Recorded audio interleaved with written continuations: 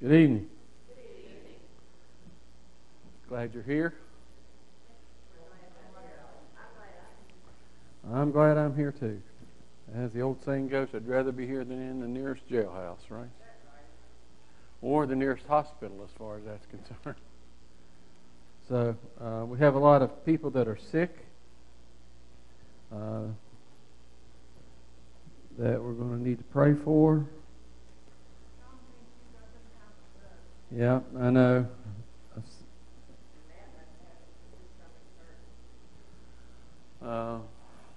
Miss Debbie's here. She's in the back working, but I think she's got the same bug everybody else has. So,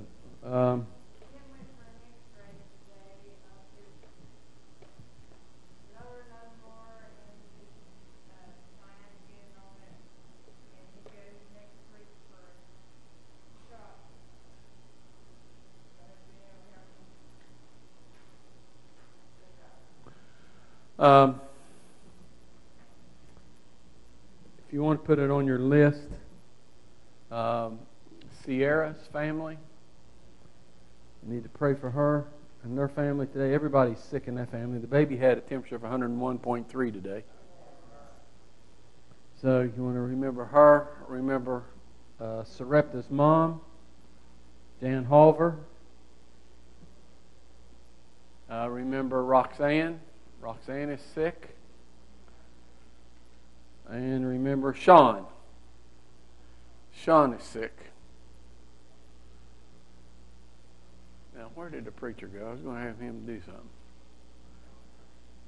something. He's skipping out. Sean, S-H-A-W-N. Okay. Matt? Okay.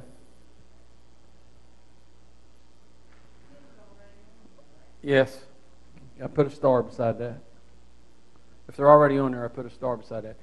Before we start, is there anybody that you know that we can take off of the prayer list?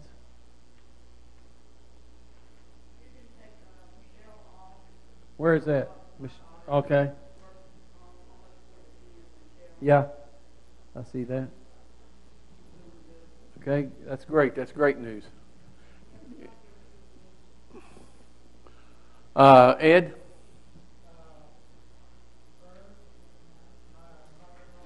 Where? You want to put her on or off? On, okay.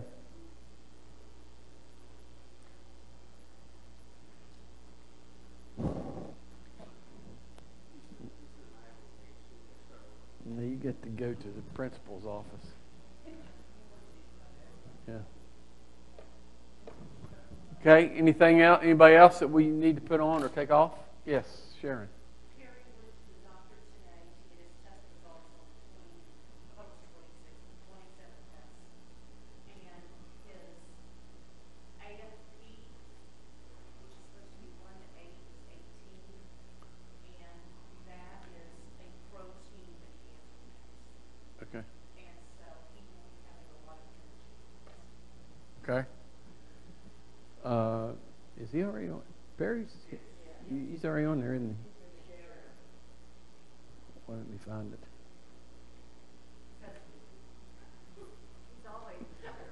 You couldn't remember my name. I know. I did get it right this week. Okay? All right. Let's do it this way. Yes, I got it all. Here's what we're going to do. Lisa, you have Inez Bird, Sierra and the family. The baby's temperature is 101.3. You have Sarepta's mom, Jan Halver. You have Roxanne. You have Roxanne is sick. You have Sean O'Brien. She has the bug.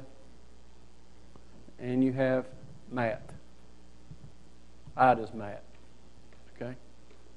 You think he has the bug too. Perry, if you will take, Pastor. We're going to go backwards tonight.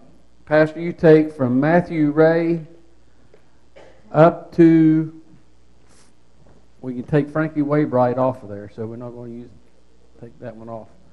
Up to John White Jr., broken arm. How's John White Jr. doing, by the way? Okay, so those are the ones that you have. Perry, you go from Rosemary Water up to Ryan Van Adder, inclusive of that. Sharon, Galena Torman up to Mark Sowards, including Mark Sowards. Connie, Rutha Smith up to Donnie Savasia. Up to Donnie Savasia, on second column over. SAUV. Yeah. Scott, Billy Joe Rougier, if you're in France, it's Rougier. Billy Joe Rougier to Cheryl Morris. Ida, from Vicki McCord up to, on the other column, up to and including Patty Love. Cotton, Shirley Lewis up to Barbara Kearns. Teresa, Bill Jeffers up to Matt Greger. John, Sandy Gray up to Ray and Brenda Epling. Vi, Sheena Estep up to Perry and Sharon Duke. They need the prayers and we need to practice. Ed, if you'll go from Phyllis Deem up to Stephen Call. Chuck, Mark Burris up to Stan Booth. And Rick, if you'll go from Ed Blankenship all the way up to the top to Joanne Ellison. Okay? That way we get everybody prayed for. Okay? And I'll finish. Yes. That's Lisa. Yeah, she's got it. That's Vi's mother, right? Or she just needs prayer. She's 90, what? 95 years old? 98 in September, so she's 97. Yes. Gosh, I forgot. What are you finishing up with, Connie? Okay, so you got Billy Joe Rugier up to Cheryl Morris. All the way up. That gives you Cheryl Morris, Brian Pierce, Virgie Perry, Stephanie Plymel, Connie Pullen, and Billy Joe Ruger. Okay? Jenny, you're just in time.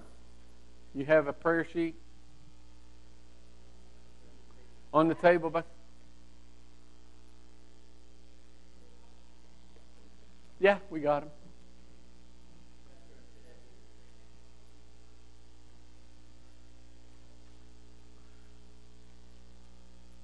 Jenny, you got the unsaved one, salvation, on the prayer sheet.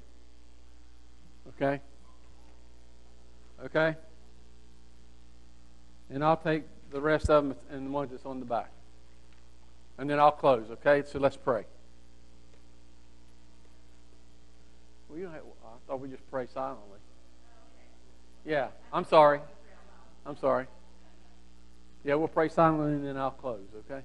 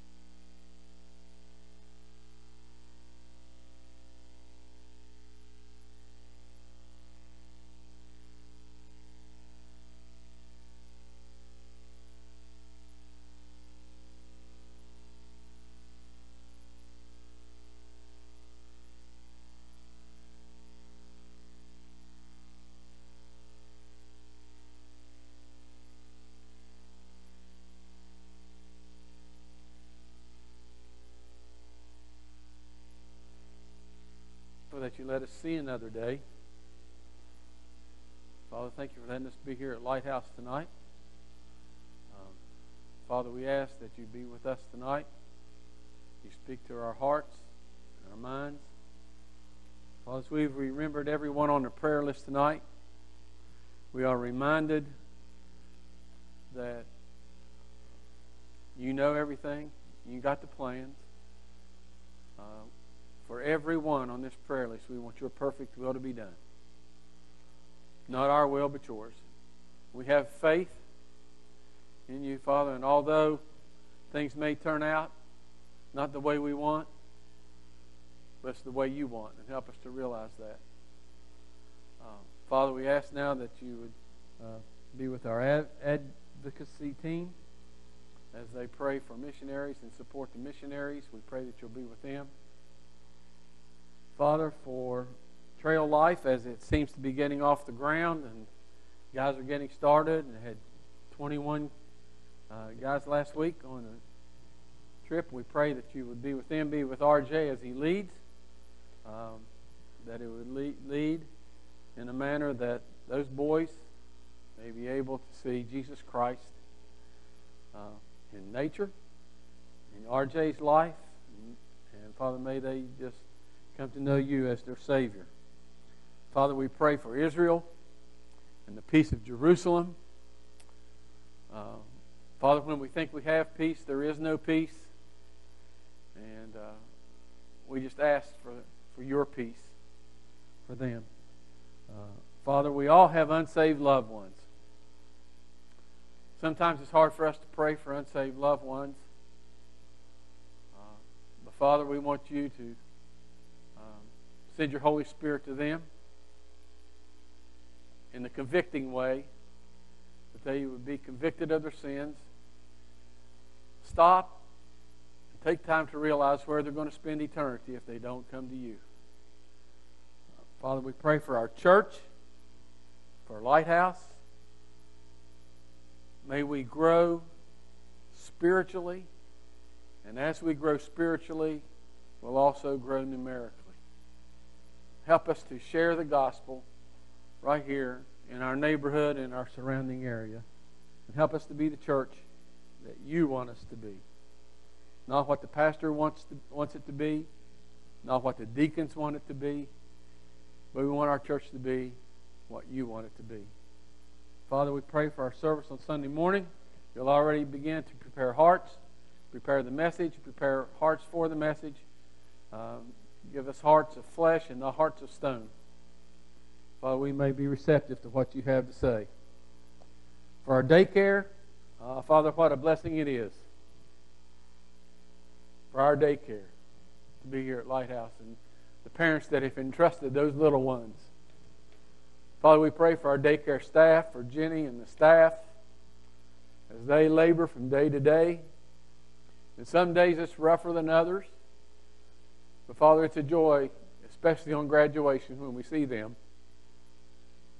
And the joy and the smile they have on their hearts. We pray that those little ones may go home. And for mom and daddy are not saved, we pray that you would be with them and those little ones would share the gospel in a certain little way that they may be saved. Father, we pray for April's Closet that's coming up as we prepare to hand out clothing to those that are in need. May we not just pass out clothing, but we might pass out the gospel.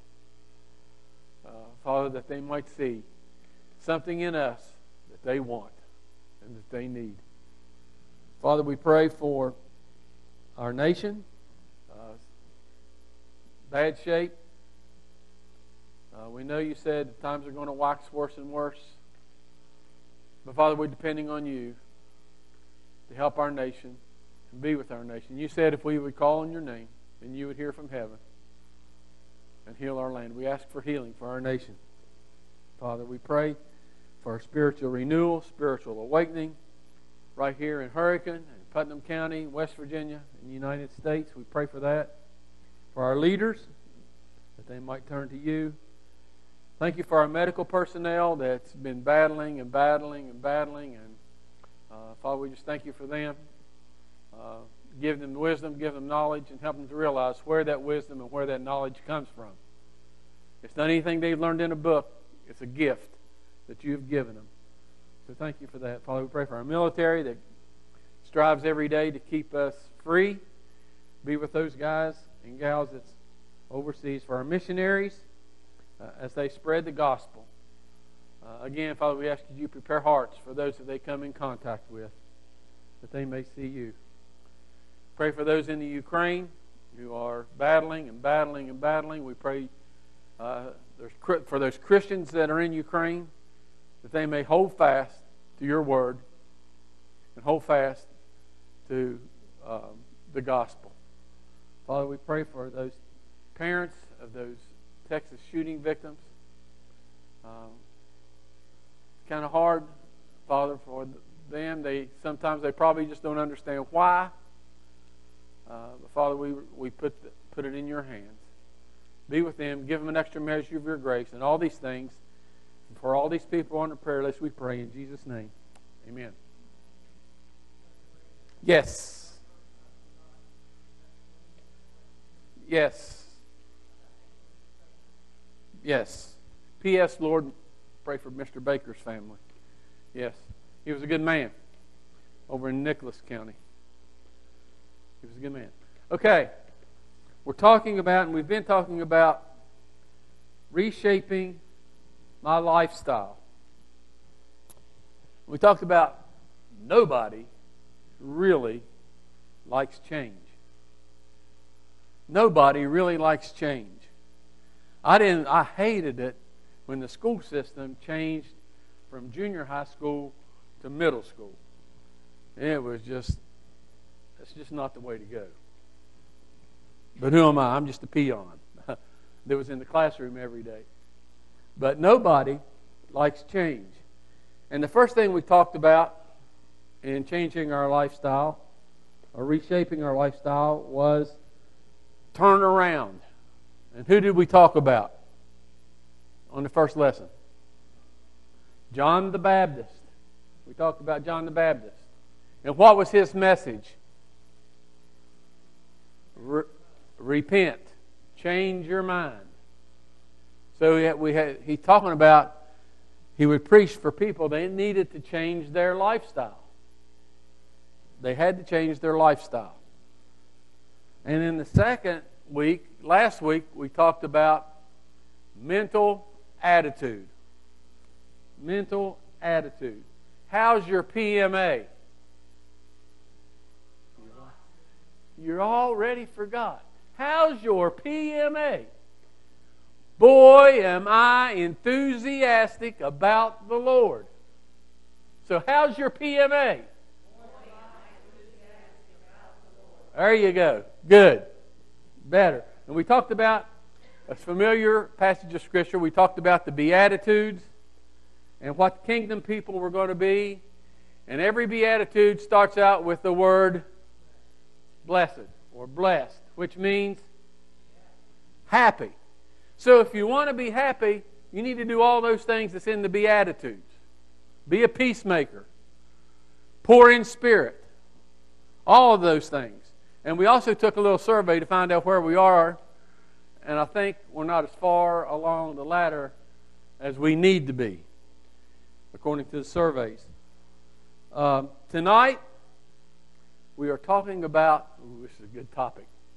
Tonight, we are talking about moral issues. Aren't you glad you're not speaking tonight? Tonight, we're talking about moral issues. And we could go on and on and on, but we're going to take time. Let's discuss this a little bit. What are some of the moral issues of today? What? Abortion.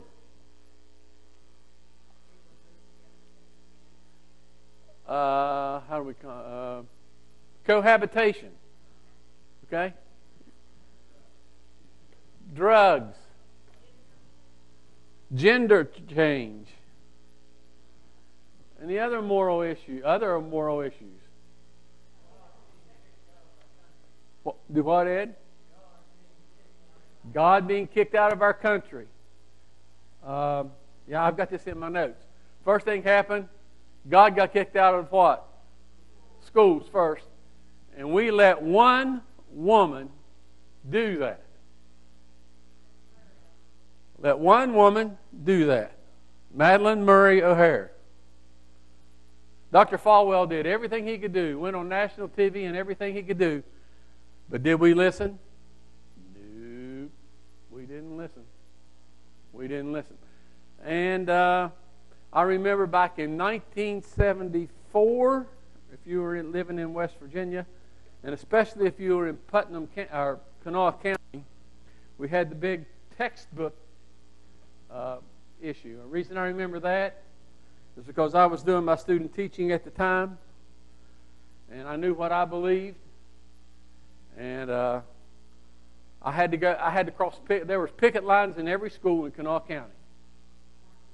Marches down Capitol Street, and the whole deal. It was a big, big deal. And I was scared to go into the classroom. I was scared to go across the picket lines because of the textbook controversy. But at least we had some people in Kanawha County that stood up for what was right. And it ended up being a successful fight. But amongst all these things that's happening in America today, who's to blame?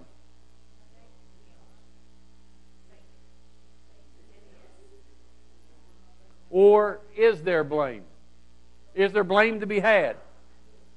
Okay? Of course, we know that Satan is to blame, but who else is to blame? When we say we, what are you talking about? Mankind or Christians, right? Born again, Bible-believing Christians. We are to blame. Chuck, we're going to... All these things, just for simplicity's sake, and I told you this last week, we're going to look at the New International Version, just for simplicity's sake. Because I'm a simple guy. I'm speaking to simple people. So we're going to look at it as simplicity's sake. Chuck, look at Judges 21:25.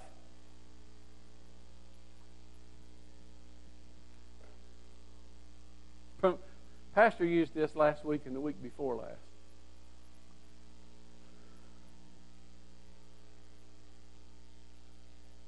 In those days, Israel had no king. Everyone did as he saw fit. Now, just for simplicity's sake, let's change it a little bit. Let's change those to these. So, in these days, America has no king. Okay?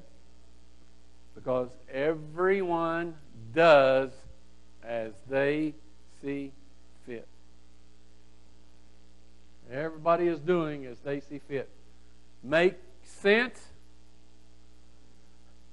Makes perfect sense, doesn't it? And yet we wonder why things happen. Moral issues. So let me ask you this question to start out with before we get into the scripture reading.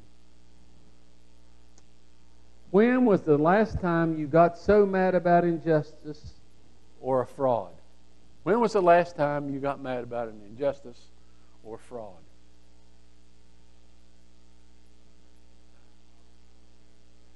Every time the politicians open their mouth. Agreed? Every time you sit in the legislature, you walk out. Curtis, that's good. When a woman lets her baby get run over. Yes. Yes. Yeah. Okay? I really get angry when I go by the gas station and see gas at $4.99 a gallon, and everybody in Washington, D.C. is driving electric cars and think that's going to solve everything. But I don't know what they're going to do if electric goes out. They're just going to sit there. I mean, and they don't realize that the coal that fires West Virginia same electric that runs their cars. So I'm saying to myself, how dumb are they? Dumb. Dumb and Dumber, as the movie says. Anyway, well, when was the last time you did something about it?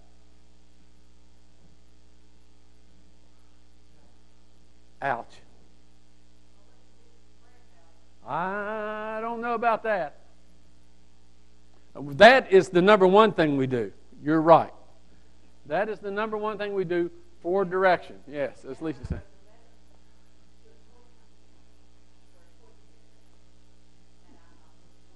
Yep.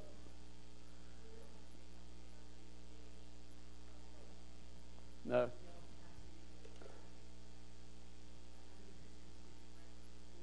Yes, we should have Christians. I know you're hitting my soft heart. I don't think I could get elected, or I would run. But Christians running for mayors, Christians running for school boards, Christians running for county commission, Christians running for this, that. And we need to be careful who we see, who we vote for, and make sure we back up and have a good background on what they do and where they are and what they believe.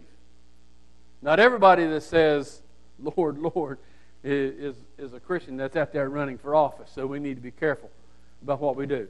Okay, let's look at Mark chapter 11. Mark chapter 11.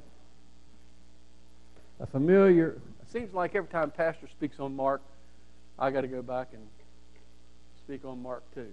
That's okay. Or Mark, we'll get it. It's like the old adage, the more you hear, the more you learn. So, just a different aspect of this. Mark 11, we're going to begin with verse 12. The next day, as they were leaving Bethany, Jesus was hungry. Seeing in the distance a fig tree in leaf, he went to find out if it had any fruit. Now, when I was studying this, I stopped and I thought, why did Jesus have to go and look at that tree to find out any fruit? He knew it didn't have any fruit already. But he's using it for a different, an example. We'll get into that here in a few minutes. When he reached it, he found nothing but leaves, because it was not the season for figs. Then he said to the tree, "May no one ever eat from the fruit from you again." And his disciples heard him say it. On reaching Jerusalem, Jesus entered the temple courts and began driving out those who were buying and selling there. He overturned the tables of the money changers and the benches of those selling doves, and would not allow anyone to carry merchandise through the temple courts. And as he taught them, he said, "Is it not written, 'My house will be called a house of prayer from all nations,' but you have made it a den of robbers." The chief priests and the teachers of the law heard this and began looking for a way to kill him, for they feared him, because the whole crowd was amazed at his teaching. When the evening came, Jesus and his disciples went out of the city. In the morning, as they went along, they saw the same fig tree withered from the roots. And Peter remembered and said to Jesus, "Rabbi, look, the fig tree you cursed has withered." So, we're going to look at both of these things, the fig tree and the money changers, and the cleaning of the temple. So how does the story of the fig tree relate to the cleaning of the temple? How do those two relate to each other?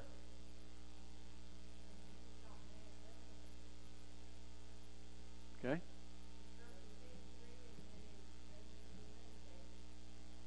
Okay.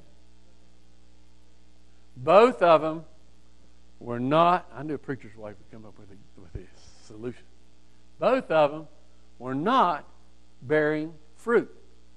The fig tree surely wasn't going to bear any fruit. And they sure wasn't doing what was right in the temple. Matter of fact, they were making a mockery of the temple.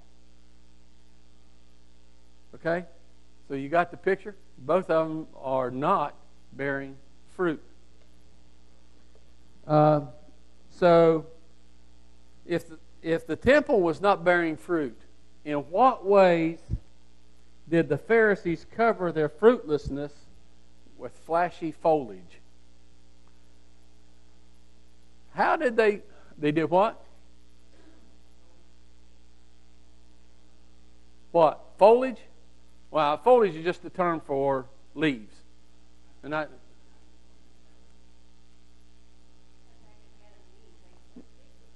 No. In what ways did the Pharisees cover their faithlessness? You know, they were pretending to be faithful, but they weren't. So how did they cover it up? Basically, how did they cover it up? They were there. How else did they cover it up? The royal garments. How else did they cover it up? Okay? Oils. How else did they cover it up? They made it look like that they were going to take care of the Gentile people. They made it look like that.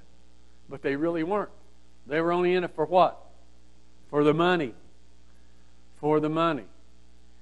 They were selling all those sacrifices for money. And they were profiteering on the sale of these sacrificial animals, and they were selling these sacrificial animals in a place where only the Gentiles could serve and they could worship. So, if that's the case, why would that especially anger Jesus? They were selling these sacrificial animals in a place where only Gentiles could serve and could worship. Why would that anger Jesus?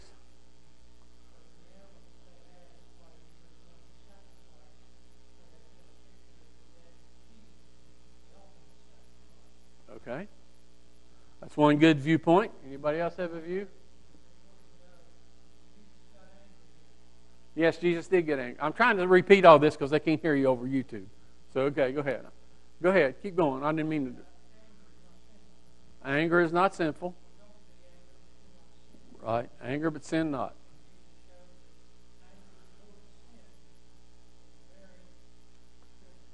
Okay. Anger towards sin is very biblical. Okay. Chuck, if you will, bring up Isaiah 56, 6 through 8.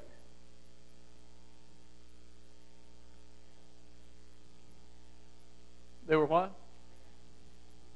They were actually turning people away from God. Here's what Isaiah said a long time before this even happened.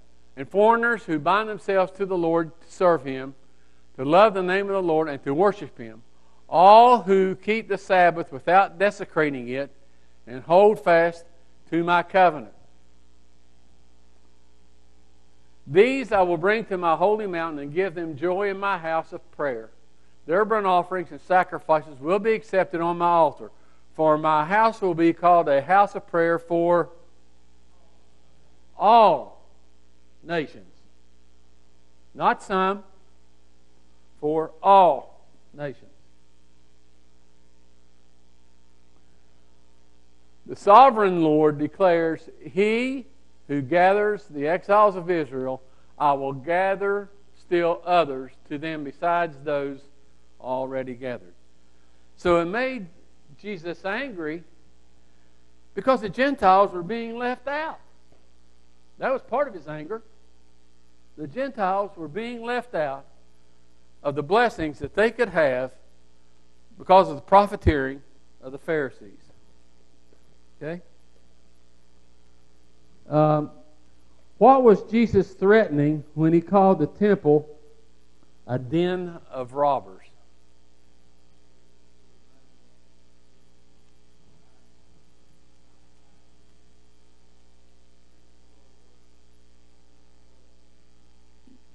All right, they weren't trying to give the word. They weren't trying to do what was specific in the law, were they? Discounting the sacrificial animals. Anybody else have an idea?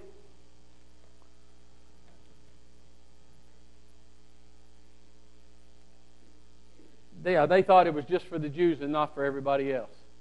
Okay, let's look at Jeremiah chapter 7, verse 9, Chuck, 9 through 15. Will you steal and murder, commit adultery and perjury, burn incense to Baal, and follow other gods you have not known, and then come out and stand before me in this house, which bears my name, and say, we are safe, safe to do all these detestable things? Has this house, which bears my name, become a den of robbers to you? But I have been watching, declares the Lord. Go now to the place in Shiloh where I first made a dwelling for my name, and see what I did to it because of the wickedness of my people Israel. While you were doing all these things, declares the Lord, I spoke to you again and again, but you did not listen. Sound familiar? Does it sound like, it sound like the United States of America too? I spoke to you again and again, but you did not listen. I called you, but you did not answer. Therefore, what I did to Shiloh, I will do now to the house that bears my name, the temple you trust in, the place I gave to you and your fathers. I will thrust you from my presence, just as I did all your brothers, the people of Ephraim. So, it wasn't the first time that the temple had been called a house of robbers, was it? It wasn't the first time. Okay? So, again, what does this whole event say about Jesus? What does this whole event say about Jesus? He doesn't tolerate sin. What else? He's not a respecter of persons. I don't care who you are. He's not a respecter of persons. He doesn't tolerate sin. He's a jealous God. His word doesn't change. All these. Where have you two been the last 2 weeks? I like it. How about Jesus' humanity? Does it show Jesus' humanity? He got angry, like Ed said a while ago. He got hangry. Yeah. They weren't there. Yeah, he could have used a Snickers bar. The figs weren't there, so he was hangry. Lisa said, yeah. Okay, let's look at verses 21 and 22. This is after he came out of the temple and they were out of the city. Went out of the city. And in the morning, as they went along, they saw the fig tree withered from the roots. Peter remembered and said to Jesus, Rabbi, look, the fig tree is cursed, that you cursed, has withered. So why was Peter amazed?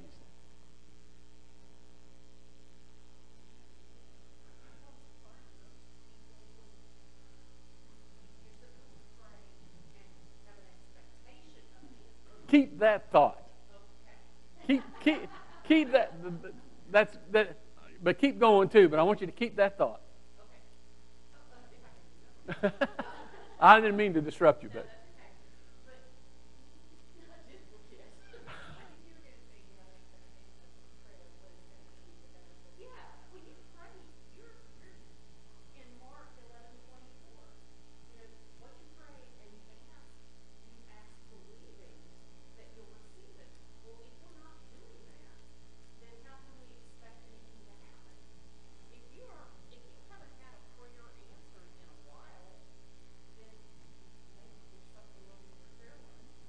We're going to get to that too. We're going to get to that too. We're going to get to that point a little bit later too. Okay?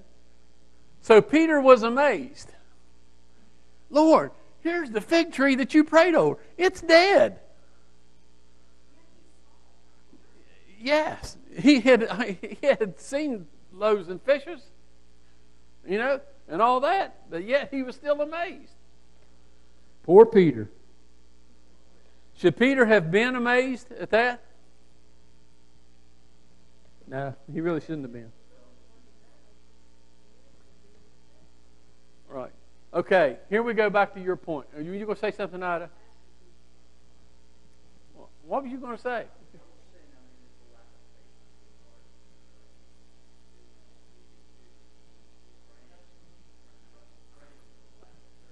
Yeah. Okay, which brings me to the next question. You've been reading my notes now. I read yours all the time. You've been reading mine. That's okay. So what conditions for effective prayer are illustrated in this whole situation? What conditions for effective prayer are illustrated here?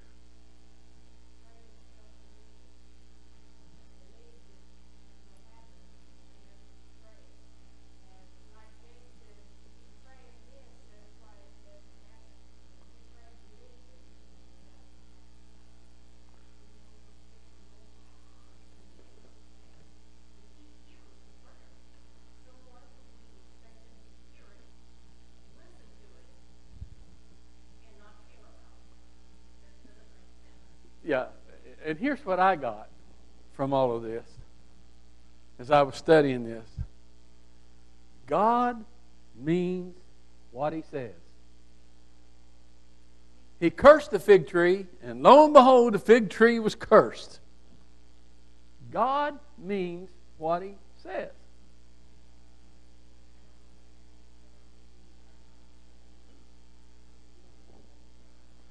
Yeah. It's not that we're not mature. It's that we don't have enough trust. It's not that we're not mature believers, but a lot of times we don't trust in God enough. Right? Yeah, because He never changes, right?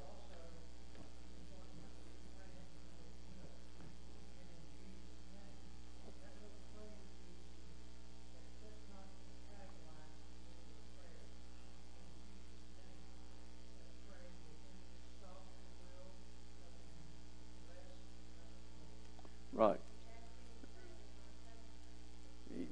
Right. We've got to ask in Jesus' name. And He said that. Ask anything in my name, believing, and you shall receive.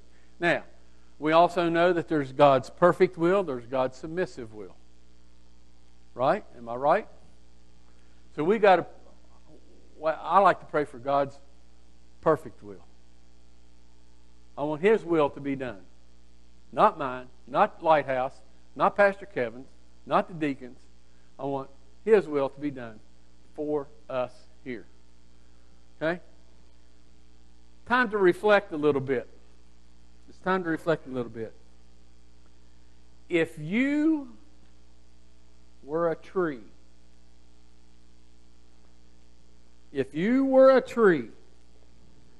what would help you produce more fruit? If you were a tree, what would help you produce more fruit? Would it be pruning? That's His job. Would it be watering? Would it be staking? Would it be transplanting? Or would it be fertilizing? All of them. I'm going to give you a little clue. Lisa has a green thumb. She researches a lot of good stuff. She gave me some fertilizer for flowers that if I hadn't put this stuff on it, it would have fertilized. Yes, we all need to be fertilized, and we all need to be, pruned. Trees don't really produce a lot of fruit until they are pruned. Right? You got to get rid of the dead wood, the dead parts. And watering and staking, all of that is important. So if Jesus came to Hurricane, West Virginia to clean it up, where would He start? City Hall, the high school, church or your house? Something to think about. If Jesus came to clean up the city, where would he need to start?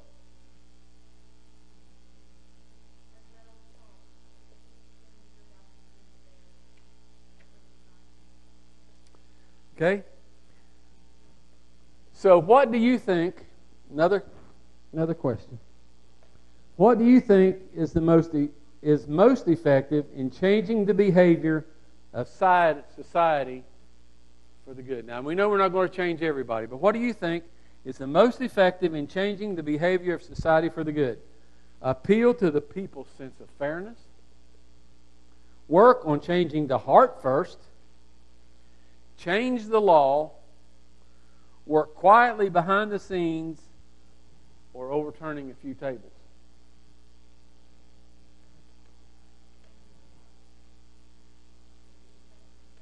She said changing the heart first. I think that's probably the biggest thing that we need to look at first. We can't change people until their hearts are changed. And we can't change their hearts. First of all, we can't change the hearts unless we pray for them. And we can't change the hearts unless the Holy Spirit draws them. So it takes all that to work at once. So it may sound like we're fighting a losing battle, but we're not. Who's the most powerful? God's the most powerful. He can do it all. But again, it's a matter of, do we trust? Do we trust? Okay? I hope we've got a little bit out of it. I love the discussions. I love questions and answers. I love it. The back and forth. Yeah, you can throw anything you want. Jesus said you are the salt of the earth. Salt has lost its taste. How shall it salt? It is no longer good for anything except to be thrown out and trampled on the feet of people. Isn't that what we did? Yes, we did.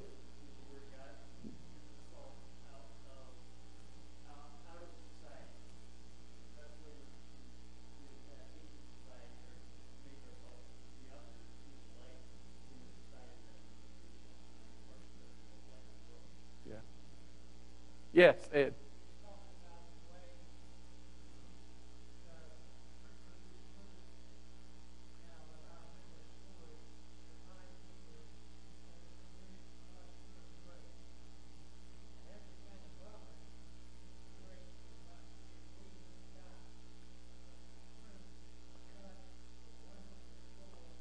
He cut the good grapes out at the bottom.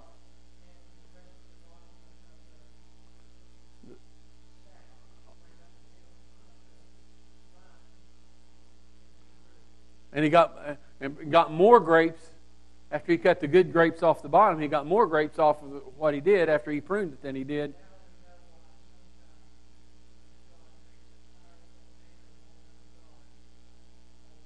Yes. Yes. Okay? All right. A couple of announcements, then we'll pray. Men's Bible study Monday. Ed's got that all taken care of. He's not, and you don't need to be nervous. It's just men. It's just us.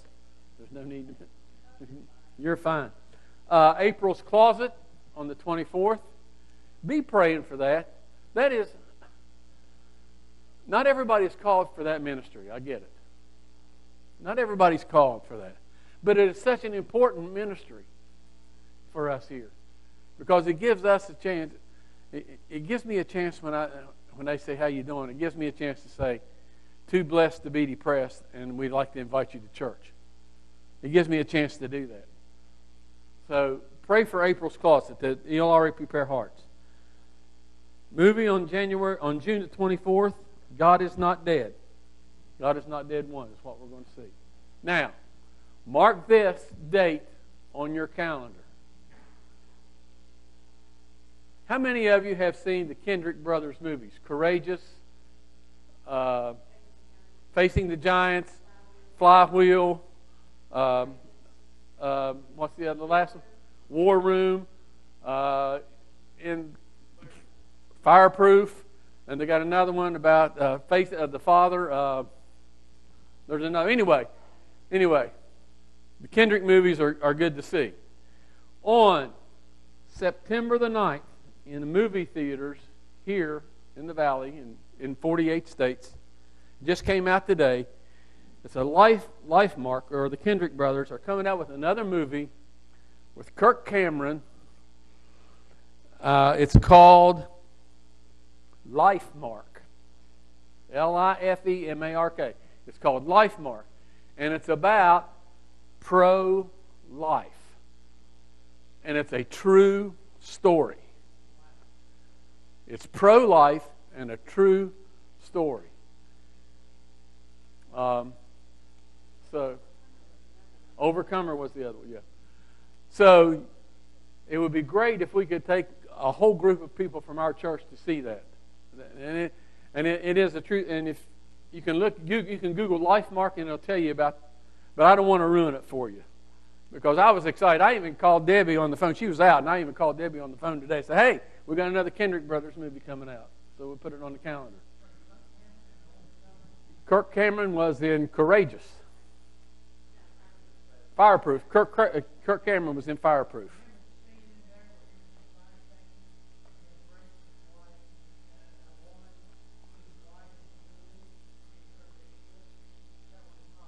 No. That was his wife. He would only do that to his wife. Yes. He would not do that.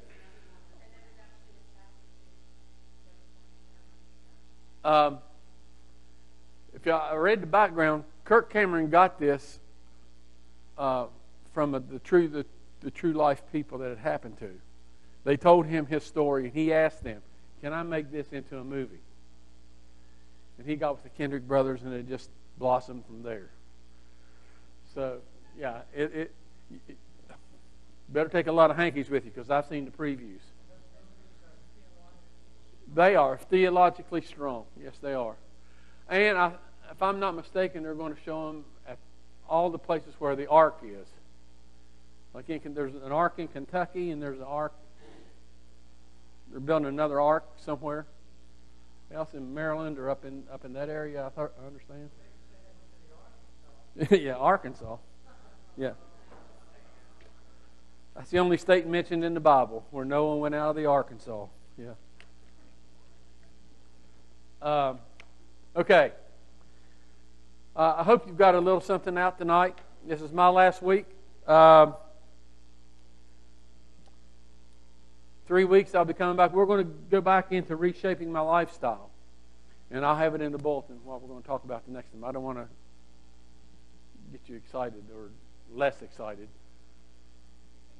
I don't want to tell you because I want you to come back. That's the reason. I'm not going to tell you anything about it. So I want you to come back. Okay? Let's pray. Father, thank you for today.